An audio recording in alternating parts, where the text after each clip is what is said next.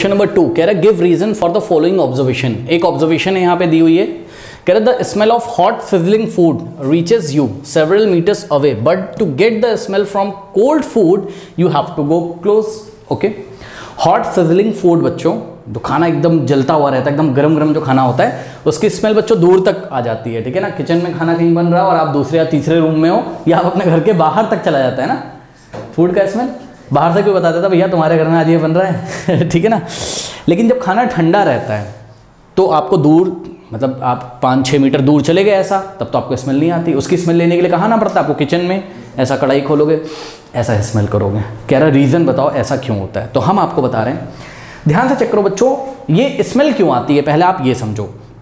Smell किन्हीं particles के कारण आती होगी। जब कोई पार्टिकल आते हैं हमारे नोज़ के आसपास और ऐसा करते हैं हम, तो वो पार्टिकल्स कहाँ जाते होंगे, ऑल्फैक्टरी सिस्टम के कांटेक्ट में। ऑल्फैक्टरी सिस्टम क्या करता है, हमको किसी भी सब्सटेंस की स्मेल सेंस करने का एहसास कराता है। ठीक है ना, तो वो जो पार्टिकल हमारे नोज़ के आसपास तक आएंगे तब तो मज़ा आएगा ना, तब तो स्मेल आएगी। ठीक, इसका मतलब जो सिजलिंग हॉट फूड है, जो गरम गरम खाना है, जब आप दूर रहते हो उसका मतलब ज़रूर वो पार्टिकल किचन से निकल के कहाँ जाते हैं, आंखों से नहीं दिखेंगे पार्टिकल, वो बहुत छोटे छोटे होते हैं, आपको आंखों से नहीं दिखेंगे, लेकिन ज़रूर वो आपके नोज़ के आसपास तक आ जाते हैं, तभी आपको स्मेल आती है। और जो ठंडा खाना होता है उसके पार्टिकल दूर तक नहीं आ पाते होंगे, तो आपको किचन में ही चल के जाना पड़ता है उनके पास, क्योंकि पार्टिकल्स का कहाँ आना ज़रूरी है, आपके नोज़ के आसपास, तभी तो स्मेल करोगे, तभी तो ऑल्फैक्टरी सिस्टम पहचानेगा हाँ भाई ये पनीर बनी या जो भी बना हुआ है। ठीक है ना, अब सुनो मेरी बात, ध्यान से सुनो। एक बात मैं आपको बताना चाहता हूं बच्चों, ध्यान से समझिए कि जो काइनेटिक एनर्जी होती है पार्टिकल्स के पास, अब देखिए कुछ बच्चों को काइनेटिक एनर्जी नहीं पता है क्या होता है, हम बता रहे हैं, सुनिए आपको। काइनेटिक एनर्जी क्या होता है बच्चों, energy due to motion. Motion के कारण जो एनर्जी होती है उसको हम क्या बोलते हैं, काइनेटिक एनर्जी। जैसे कि अभी एहसास करो आप, देखो ध्यान से चेक करना, ये एक पेंसिल है, ये इसकी स्पीड देखो कितनी धीरे है, तो हम बोलेंगे इसकी काइनेटिक एनर्जी कैसी, कम। अब इसी पेंसिल को देखो, पेंसिल वही है, यानी कि जितना मास पहले था उतना ही मास अभी भी है, लेकिन ध्यान से चेक करिए अब हम उतने ही मास को फास्ट स्पीड से लेके आएंगे। ध्यान से चेक करिएगा, 1 2 3 स्टार्ट। ये देखिए अब कितनी ज्यादा काइनेटिक एनर्जी थी इसमें। तो बच्चों काइनेटिक एनर्जी किस पे डिपेंड करती है कि पार्टिकल की स्पीड कितनी है, पार्टिकल की स्पीड कितनी है। देखिए हम आपको बता रहे हैं काइनेटिक एनर्जी का जो फॉर्मूला होता है, ध्यान से चेक करिए बच्चों, काइनेटिक एनर्जी का जो फॉर्मूला होता है वो होता है 1/2 mv², जिसमें 1/2 तो एक नंबर है उसको छोड़ो, 1/2 into m into we square. Okay, m क्या है, मास है, v क्या है, स्पीड या फिर वेलोसिटी आप बोल सकते हैं।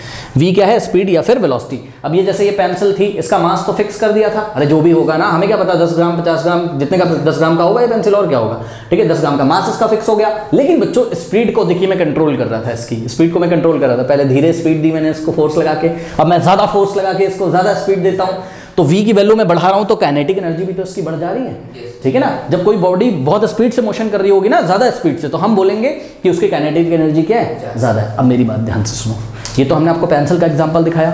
बच्चों जो कोई भी मैटर होता है आपके पास, जैसे पानी है, पानी पार्टिकल से मिलकर बना हुआ है, अरे भाई इसमें वाटर के पार्टिकल हैं, वाटर के मॉलिक्यूल्स हैं इसमें। मॉलिक्यूल क्या होता है इग्नोर करो, इसमें वाटर के पार्टिकल, इतना तो पता है ना अभी आपको, वो एटम्स एंड मॉलिक्यूल्स वाले चैप्टर में पढ़ोगे मॉलिक्यूल्स क्या होता है। ठीक है, अब ध्यान से चेक करिए, इसमें वाटर के पार्टिकल हैं, बहुत सारे वाटर के पार्टिकल्स हैं। ठीक है, इनफाइनाइट पार्टिकल्स हैं, बहुत सारे पार्टिकल्स हैं। तो इन पार्टिकल की भी कुछ ना कुछ काइनेटिक एनर्जी होती है, और ये जो काइनेटिक एनर्जी होती है, ध्यान से सुनिएगा बच्चों, पार्टिकल्स की काइनेटिक एनर्जी, किसी भी मैटर में जो पार्टिकल होते हैं काइनेटिक एनर्जी उनकी डिपेंड करती है किसके ऊपर, टेम्परेचर के ऊपर। ठीक है ना, तो काइनेटिक एनर्जी ऑफ पार्टिकल्स, सभी बच्चे अपनी कॉपी में नोट लगाएंगे, kinetic energy of particles is directly proportional to what, temperature. वैसे तो बोला जाता है एब्सोल्यूट टेम्परेचर, एब्सोल्यूट टेम्परेचर का मतलब टेम्परेचर आपको किस में लेना है, केल्विन में। बस अभी आप छोड़ो, अभी आप बस टेम्परेचर देखो, टेम्परेचर। ठीक है ना, अब सुनो, जितना ज्यादा बच्चों टेम्परेचर होगा, ध्यान से चेक करिए, जितना ज्यादा टेम्परेचर होगा पार्टिकल्स की काइनेटिक एनर्जी भी उतनी ज्यादा होगी। जितना ज्यादा टेम्परेचर होगा पार्टिकल्स की काइनेटिक एनर्जी उतनी ही ज्यादा होगी। बच्चे बोलने समझ में नहीं आया, एक बात बताऊं, चाय के लिए पानी गर्म करते हो ना, सोचो जरा, जब पानी आप रखते हो चाय के बर्तन पे, बच्चों शुरू में आपने जब पानी रखा, ये बर्नर के ऊपर ऐसा वाटर रखा चाय बनाने के लिए, ठीक है ना, तो पानी शुरू में एकदम रुका रहता है ऐसे, धीरे धीरे बाद आप देखते हो वो पानी हिलने लगता है, उसमें बुलबुले भी निकलने लगते होंगे, वो तो चलिए गैसेस के बुलबुले होते हैं उसको छोड़िए। लेकिन आप क्या कर रहे हो, बर्नर से नीचे हीट दे रहे हो, हीट दे रहे हो, ध्यान से सुन लो, हीट दे रहे हो। हीट क्या है, हीट एक तरीके का एनर्जी है। तो ये जो हीट के फॉर्म में आप एनर्जी बर्नर से दे रहे हो, ये एनर्जी किसको मिल जाता है बताइए, ये एनर्जी मिल जाता है अंदर रखे हुए वाटर पार्टिकल्स को। ठीक है ना। दूसरे शब्दों में हम क्या बोल रहे हैं आपसे, हम बोल रहे हैं भैया टेम्परेचर बढ़ा रहे हैं, हम उसको गर्म कर रहे हैं, उसका टेम्परेचर हम बढ़ा रहे हैं, सही है ना। पहले उसका टेम्परेचर रूम टेम्परेचर पे था 25 डिग्री सेल्सियस, हम गर्म करते गए 25 से 30 हुआ, 30 से 40 हुआ, करते करते करते करते 100 पे बॉईल करने लगता है वो। जब बॉईल करने लगता है तो आपने बहुत चीज खास देखी, धीरे धीरे ना पानी के पार्टिकल हिलने लगेंगे, आप देखोगे, और हीट देते जाओगे तो वो बुलबुले उसमें निकलने लगते हैं, वो बॉईल करने लगता है, बड़े उसमें हलचल मच जाती है बच्चों। यानी कि पार्टिकल क्या कर रहे हैं, पार्टिकल अब बहुत अच्छी तरीके से, बहुत स्पीड से चल रहे हैं पार्टिकल, तो उनकी काइनेटिक एनर्जी ज्यादा हो गई। कैसे हो गई, आपने टेम्परेचर बढ़ाया तभी तो काइनेटिक एनर्जी ज्यादा हो गई। और अगर इसी तरीके से पानी को आप गर्म करते रहोगे तो आपको आंखों से कुछ भाप जैसा उठता हुआ दिखाई पड़ता है, यहाँ पर ये ऐसा भाप जैसा कुछ उठाई, स्टीम जैसा कुछ उठाई दिखाई देता है। तो ये जो स्टीम होती है ये भी वाटर के ही पार्टिकल हैं बच्चों, लेकिन ये अब बर्तन से निकल के कहां आ गए, बाहर। क्यों निकल के बाहर आ गए, इतना ज्यादा टेम्परेचर आपने कर दिया, 100 डिग्री सेल्सियस पहुंचा दिया, उन पार्टिकल्स की काइनेटिक एनर्जी इतनी ज्यादा हो गई, बहुत स्पीड से चल रहे हैं वो। काइनेटिक एनर्जी कब ज्यादा होती है, जब उनकी स्पीड ज्यादा हो जाती है, ठीक है। तो याद रखिए कि जब आप टेम्परेचर बढ़ाओगे तो पार्टिकल्स की काइनेटिक एनर्जी भी क्या हो जाएगी, बढ़ जाएगी। ये हमने आपको एग्जाम्पल से सिखाया, ठीक है। अब मेरी बात ध्यान से सुनो, जो गरम गरम खाना होता है बच्चों, गरम खाने में जो पार्टिकल्स होते होंगे, एकदम जलता हुआ जो खाना होता है, अभी एकदम बना हुआ है या बन रहा है, ठीक है, उनके जो पार्टिकल्स है, टेम्परेचर कैसा है, बहुत हाई है, टेम्परेचर कैसा है, बहुत हाई है। तो टेम्परेचर अगर हाई तो उनकी काइनेटिक एनर्जी बहुत ज्यादा है ना, तो चलते चलते चलते चलते चलते हाई स्पीड से तुम्हारे पास तक आ जाते हैं। 7-8 मीटर दूर हो तुम, दूसरे कमरे हो 2-3 मीटर दूर खड़े हो, सेवरल मीटर्स दूर खड़े हो तुम कहीं पे, तुम्हारे नोज के आसपास तक आ जाते हैं। ऑल फैक्ट्री सिस्टम महसूस कर लेता है, हाँ भैया पनीर बनी हुई है या जो भी है, नॉनवेज आप खाते हो तो नॉनवेज बना हुआ है, ठीक है ना। तो ये चीज़ है, बात समझ में। अब बच्चों बताइए जरा कि हम आपको एक चीज़ दिखाते हैं, ध्यान से सुनिए जरा, कि ये जो स्टीम निकला हुआ था बच्चों, अभी वो जब आप चाय का पानी गर्म कर रहे थे, ठीक है ना, तो ये जो स्टीम निकल रही थी, अगर हम अचानक से इसको ठंडा कर दें, सोचो अचानक से इसको ऐसा ठंडा कर दें, सारा स्टीम वापस किस में चेंज हो जाएगा, लिक्विड में। एहसास कर सकते हो कि नहीं, हाँ एहसास कर सकते हो, कैसे एहसास कर सकते हो, सुनो हम एक बार बता रहे हैं। इसको, इसके ऊपर आप एक प्लेट से इसको ढकने की कोशिश करिए, इसको ढकने की ऐसे कोशिश करोगे जब स्टीम के पार्टिकल आते हैं प्लेट से टकराते हैं, और जब प्लेट से टकराते हैं तो अपनी काइनेटिक एनर्जी लूज कर देते हैं, काइनेटिक एनर्जी उनकी लूज हो जाएगी, भाई आ गए, ये टक्कर ऐसा करा, उनकी वेलोसिटी खो गई, उनकी स्पीड खत्म हो गई, आके टकरा गए ऐसे ऊपर। जब आप उसको एक प्लेट से ऐसा ढक देते हो तो उनकी स्पीड कम हो जाएगी ना, जब स्पीड कम हो जाएगी तो काइनेटिक एनर्जी भी क्या हो जाएगी, कम हो जाएगी। हाँ, ठंडे पड़ने लगते हैं और लिक्विड में वापस से चेंज हो जाते हैं। लिक्विड में चेंज होने का क्या मतलब है, उनकी काइनेटिक एनर्जी अब कम होने लगी। या आप एक काम करो ना, आप अपने दिमाग में इस तरीके से सोचो, मान लो हमारे पास ऐसा कोई सिस्टम है, हम अचानक से ये स्टीम ऐसे निकल ली, हमने किया ये जादू छू मंतर छू, और यहाँ पे अचानक से टेम्परेचर डाउन हो गया। सोचो, हाँ अचानक से टेम्परेचर, इस स्टीम का टेम्परेचर कितना था, 100 डिग्री सेल्सियस, ठीक है, ये 100 डिग्री सेल्सियस का स्टीम था। मान लो हमने ऐसा कुछ मैजिक किया, अचानक से टेम्परेचर 100 से घट के कितना हो गया, 10 डिग्री सेल्सियस, सारे पार्टिकल ये ऐसे पास आ जाएंगे वापस से, और लिक्विड बन जाएगा वापस से, ठीक है ना। तो जब लिक्विड बन जाएगा, जब वो ठंडा हो जाएगा, उसका टेम्परेचर जब कम हो जाएगा, तो काइनेटिक एनर्जी भी क्या होगी, कम, तभी तो नहीं भाग पा रहे हैं। तो जो ठंडा खाना होता होगा, सोचिए जरा, ठंडे खाने में टेम्परेचर कैसा है, कम, टेम्परेचर कम है तो पार्टिकल्स की, खाने में जो पार्टिकल्स हैं उनकी काइनेटिक एनर्जी भी कैसी है, कम। अब जब काइनेटिक एनर्जी कम है तो बहुत ज़्यादा स्पीड से वो चलेंगे नहीं, तो दूर तक बेचारे कैसे जा पाएंगे बताइए, तो आपको ही आना पड़ेगा ना। कोई डाउट है बताइए। अब एग्जाम में क्या लिखेंगे, तो आइए जरा हम आपको बताते हैं एग्जाम में क्या लिखना है। आपको लिखना है, यहाँ पर इन्होंने पूछा है, the smell of hot sizzling food reaches you several metres away, but to get the smell from the cold food you have to go close. तो आंसर इज व्हाट, कि बिकॉज, इसका रीजन आप दोगे, because the particles of hot sizzling foods possesses large kinetic energy, ठीक है। Particle, किसके particle, hot sizzling food के particle, possesses का मतलब धारण करते हैं या उनके पास रहती है, क्या रहती है उनके पास, लार्ज काइनेटिक एनर्जी। क्यों रहती है, क्योंकि टेम्परेचर उनका हाई है, ठीक है ना।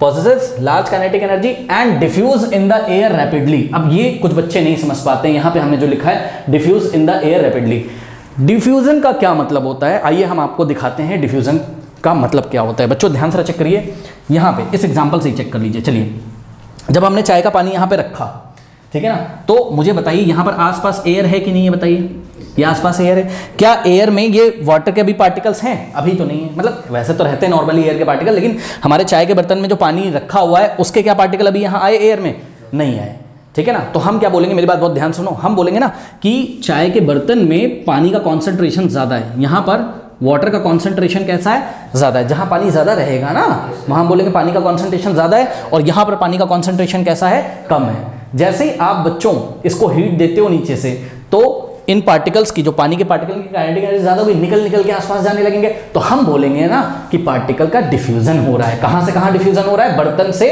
एयर की तरफ, बर्तन से एयर की तरफ, ठीक है ना। तो ये इनकी काइनेटिक एनर्जी बढ़ेगी तो धीरे धीरे धीरे धीरे आप देखोगे यहां एयर में आसपास क्या दिखाई पड़ेगा आपको? स्टीम।